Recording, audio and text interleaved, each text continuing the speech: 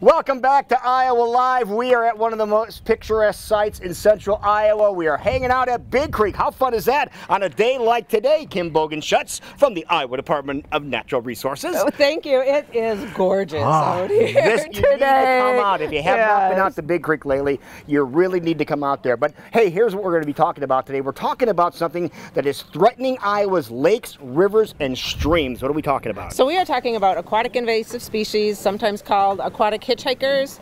They are plants and animals, clams that can attach onto your boat and spread to other waters. Right. Now, this is hard to believe that they can spread the way that they do, but invasive species. Explain what that invasive species means. So invasive species means a species, it's not native to Iowa.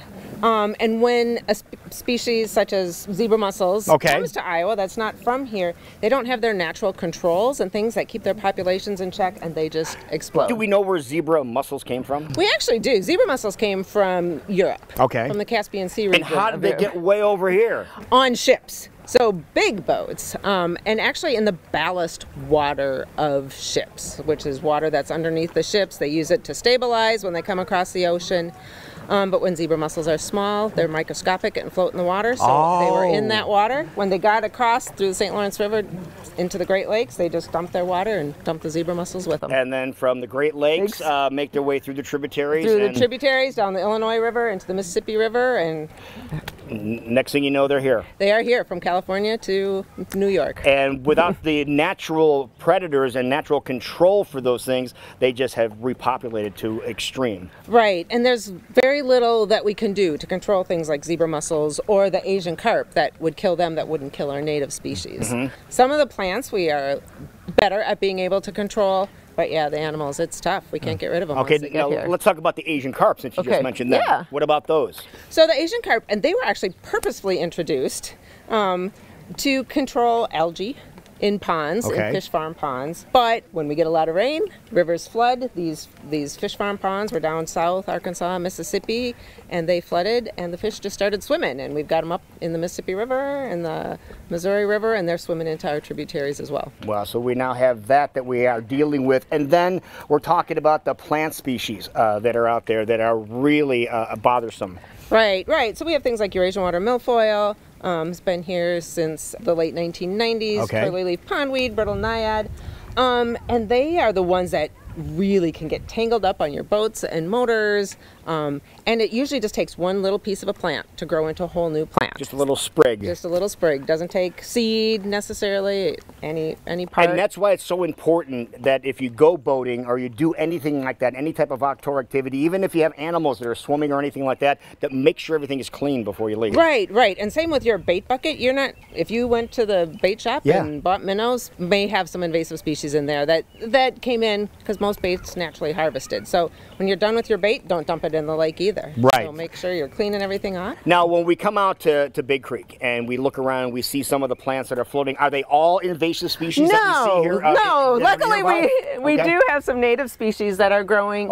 Okay, can we pan down here, Jake, and show everybody some of the things here? Now, what are we looking at here, Kim? What are we seeing the majority of here in the middle? So the majority of the plants, unfortunately, are curly leaf pondweed. Oh, really? Yeah, so all of this from here on out to there. Okay, but you know what?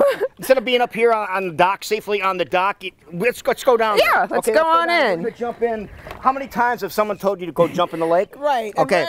We're gonna jump in the lake. Or we're gonna carefully jump in the lake. There you go. All right. Okay, so show us this now. What do we have here? So what is good? First of all, what is good? So this plant in part is a good one. Okay, this looks like aquarium plants. If you have tropical fish. Right. Yeah. The fake ones that you get. Yeah. Right. Exactly. And this one's actually called Coon Tail. Okay. So when it's in the water. So this is okay. It's bushy. Yep. And some of these. What are the stringy guys?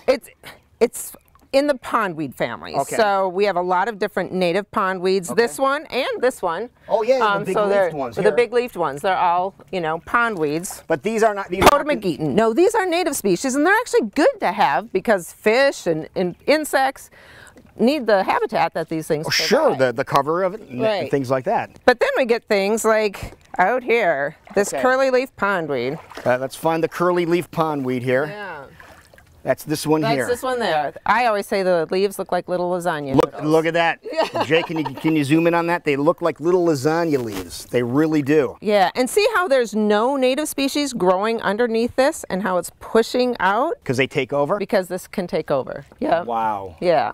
Now let's show a comparison here to some of these other ones that we just had. There's some of the thin ones, yeah, and then the big leafy ones. You can see the difference here. Right. But I think you're right. The leaf structure on this looks like a little piece of lasagna. Right. Yep. And so this is no good. You don't want this. You don't want that on anything. But what about the other stuff? Do you want to make sure none of this is on your boat? Right. Exactly. So it's illegal to transport any of it on your boat and equipment because most people can't tell the difference. Did you know the difference? No, yeah, not right, yeah. down in the lake. Right, yeah, and saws. Absolutely, Yeah, so. And it only takes a little piece like this, and it could go crazy. Yep. Now, if people want to get more information about this and learn more about why they have to make sure everything is clean to eliminate the invasive species, especially the invertebrates, whatever the case may be, where should they go? They should go to our website, iowadnr.gov/AIS. All right. There you have it, folks. Invasive species, it's not a good thing, but we can control it with everybody's help and courtesy of the Iowa DNR, iowadnr.gov, G-O-V, for more information.